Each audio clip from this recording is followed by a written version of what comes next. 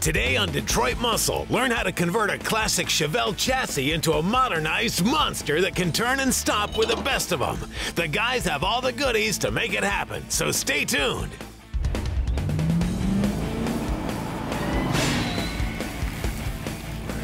Hey guys, welcome to Detroit Muscle. Now when the term muscle car is tossed out there for a lot of you at home, the first car that comes to mind is a Chevelle. Same for us. We actually have one of our own here, and we found it in a barn.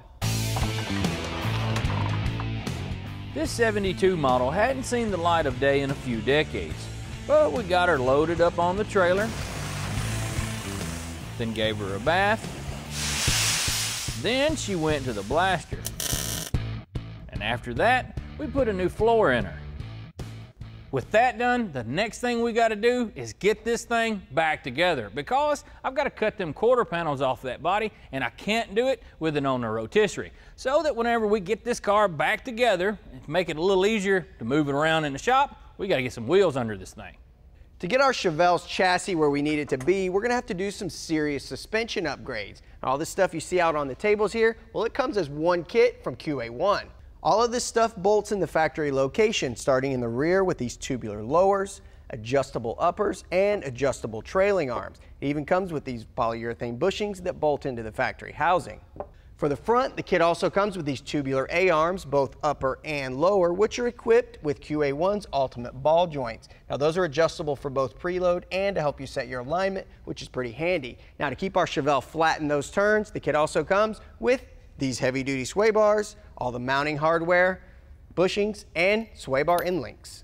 Of course, the kit wouldn't be complete without QA1's double adjustable coilovers. Now, this is for 68 to 72 GMA bodies, which means it's not just for the Chevelle. It'll also fit your El Camino, GTO, 442, or even Buick GS. First thing we're going to install is lower A-arms.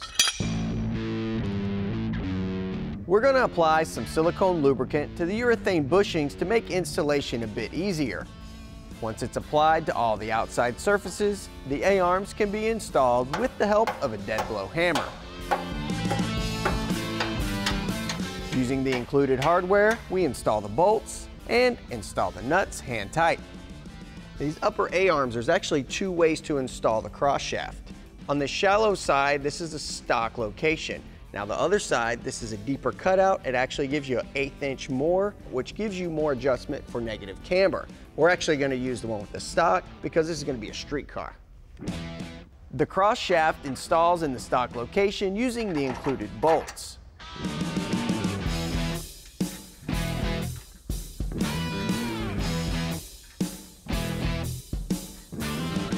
It's time to start assembling our front shocks. The first thing to go on is this lock nut. We're going to run this all the way down until it's at the bottom of the threads, no farther than that. The next thing is going to be the spring seat. Now that's not where they're going to be at ride height anyway. Those are actually going to be too low. So now's a good time to lubricate those threads with some anti-seize. This is a really important part because if you don't lubricate these threads, it can cause galling on this aluminum shock body, and that'll void your warranty on your shock, and that'll be bad because you won't be able to adjust your ride height. Another thing is we're using a nickel-based anti-seize here and not a copper-based. That way it blends in with the shock body and it looks a lot nicer than the copper would. We're also going to put anti-seize on this thrust washer here. Now we could just use the thrust washer and then put the spring on top of it. But we're actually going to be using a thrust bearing as well. So the thrust washer goes on first, then the thrust bearing. Then we'll anti-seize this other thrust washer, and it goes on as well. And that's where your spring sits.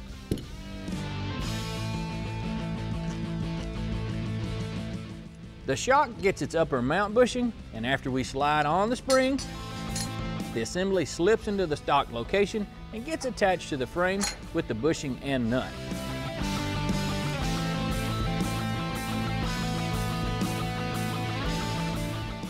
The lower mount on the coilover gets attached using this adapter bracket.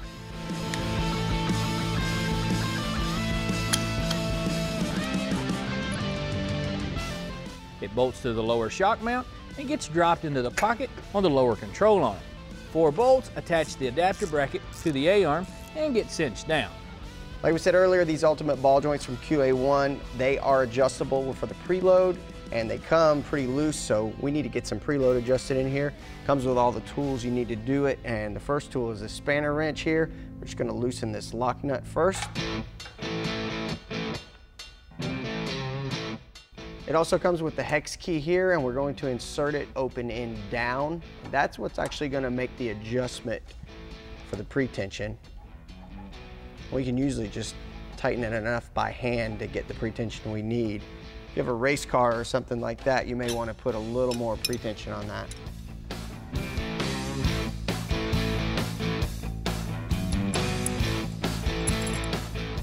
Then we just hold the hex key and tighten that lock nut.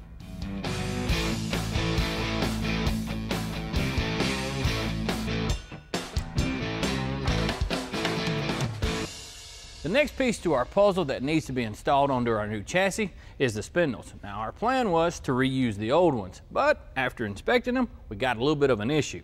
Now, if you look here on the top, you can kind of see where the bearing was, but the problem is, whenever you spin it over, you can see that the spindle is blued. What's happened here is that bearing got loose and it spun on this stub. And if you try to reuse this thing, well, that bearing's gonna have a roar to it. So you need to make sure to just swap them out for some new ones.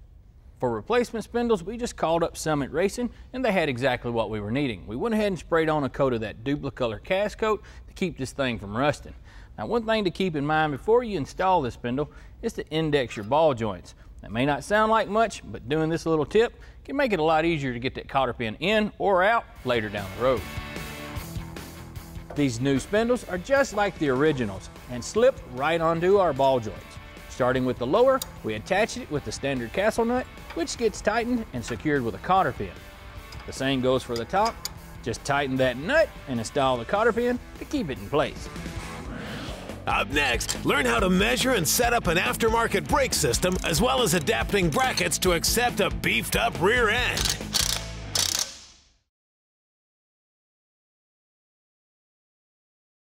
Hey guys, thanks for coming back to see us. While you were gone, I bolted in the sway bar, but I'm gonna have to wait to put the link on it till we get this thing sitting on the ground, because I need that control arm to come up just a bit. But that's no big deal. So the next thing to do that, we need to put some brakes on this thing. And Mr. Mark over there, he's got something he wants to show you. Since our Chevelle was originally equipped with drum brakes all the way around, we decided to upgrade to aftermarket disc brakes. So we turned to Bear Brakes for one of its Bear Claw Pro Plus kits. This is a 13-inch kit, so it comes with the 13-inch drilled and slotted rotors. These are 2-piece, so they have an aluminum hat, makes them more lightweight. It comes with their 6-piece, 6-piston compact calipers in your choice of colors. We chose black, and it also comes with the pads. And the best thing about this kit is that it's designed specifically for 68 to 72 A bodies. Comes with everything you need to install it, like the brake hose, all the mounting hardware, and this hub that mounts to our stock spindle. First thing though, caliper bracket. This aluminum bracket is side specific, so make sure you have the right one. The bolts slide through the bracket and the spindle, followed by the steering arm. Those can then be tightened up because they're not going anywhere. The adapter plate is next, which can be tightened for now, but we'll need to shim it up later. The hubs come fully assembled with pre-packed bearings already inside. It's followed up by the castle nut, then a trusty old cotter pin and a fancy aluminum dust cap. The rotor can then go on and be held in place with a lug nut or two. The caliper sits on the adapter plate and gets snugged down for now.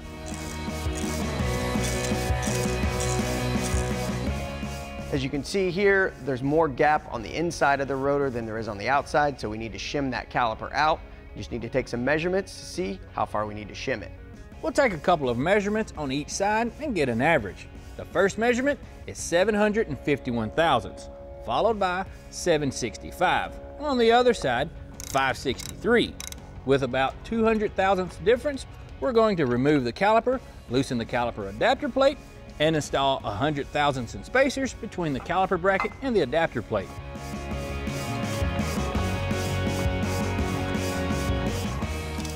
Those get tightened, and with the caliper back in place, we can check our measurements. Our new measurements range from 651 thousandths to 665 thousandths. So we're good. With the brakes buttoned up, we're going to move on to the steering. So we went to year one and got us a quick ratio steering box. This has got a 12:1 ratio. It'll turn from lock to lock in 2 3/4 turns. What that means is that'll help us old Chevelle whenever you start snatching on that steering wheel. I'm gonna go ahead and get this stuff bolted in. See y'all in a few. Stick around and we'll get our new rear end plugged into our Chevelle chassis.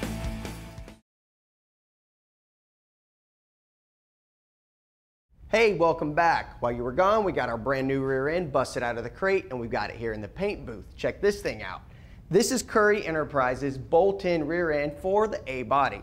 So it's got all the provisions and mounts to bolt directly into your Chevelle, El Camino, GTO, or any other A body of that era.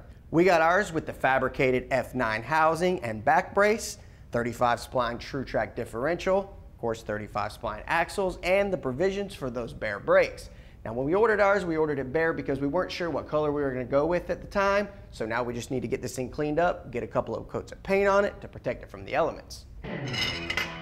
Since the rear end came with the axles already installed, we're going to pull those out first, followed by the T-bolts and bump stops. A little bit of brake parts cleaner and a Scotch shop towel will clean off all the oil and residue that would keep our paint from sticking. A little bit of masking tape will keep any overspray out of our housing, and the same goes for the vent tube. We also mask over the center section since it's done been painted. To coat our rear end, we decided to go with VHT's high temperature roll bar and chassis paint. Now this is ideal for this because our rear end's bare and this doesn't require the use of a primer. It's going to keep corrosion, rust, and chemicals from getting into that rear end housing. The first coat needs to be sprayed on light and evenly to provide a good surface for the other coats to stick to. We're using our paint booth, but you can use a well-ventilated area of your choice to do this job.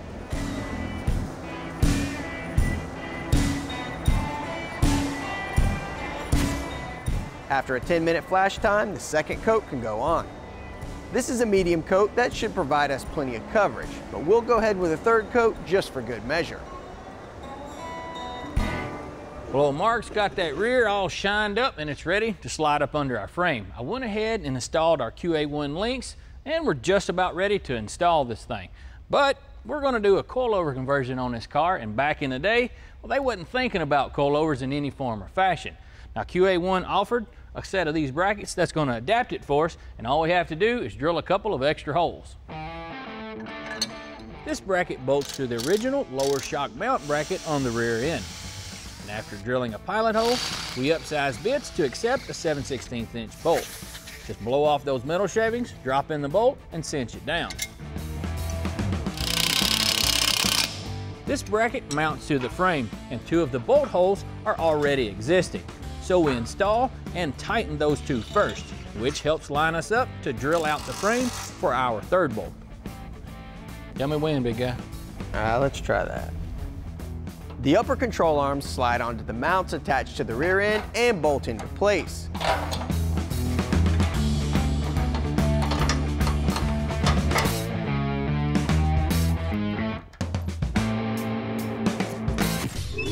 Detroit Muscle presents Back to Basics, tips for the beginner gearhead. When you're doing a full suspension install like we're doing on our Chevelle, there's a lot of things to take into consideration. One of those is the type of bushings you use in your control arms.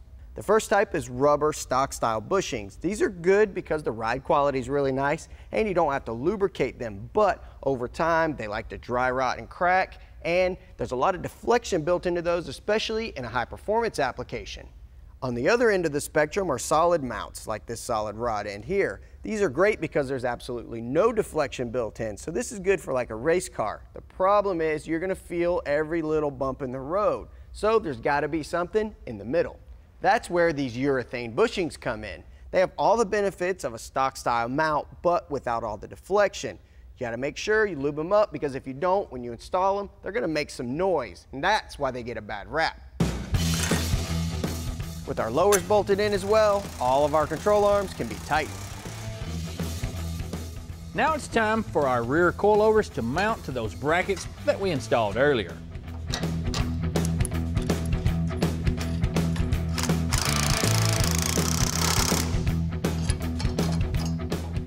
The rear sway bar is next, and with a little bit of persuasion, bolts to the lower control arms and gets tightened down.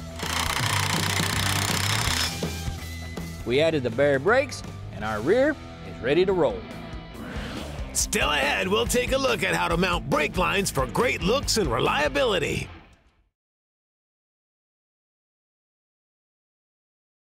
Hey guys, glad you made your way back. Now we're just about to the finish line with assembling our chassis for our 72 Chevelle project. The next task at hand is going to be installing the brake lines. Now to save us a bit of time, we went to year one and got us a full stainless steel kit for a 68 to 72. With it being stainless steel, you don't have to worry about it rusting or anything like that, and it's going to stay looking good for a long time. The kit includes both of them for the rear axle, the line that runs from the front to the rear of the car, both up front, left and right, and the ones that run down from the master cylinder. Now we're not going to worry about installing these quite yet because we're going to have to install an adjustable proportioning valve, but we'll cross that bridge later down the road. The first line we're going to install is the long one that runs along the frame rail from the front to the back of the car. To strap it to the frame, we're tapping out the existing holes so that we can fasten the lines with a cushion clamp and ARP hardware.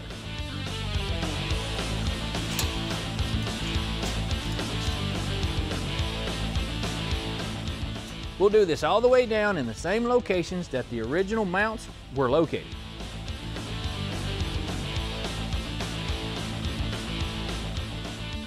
Then we'll give the rest of our lines the same treatment.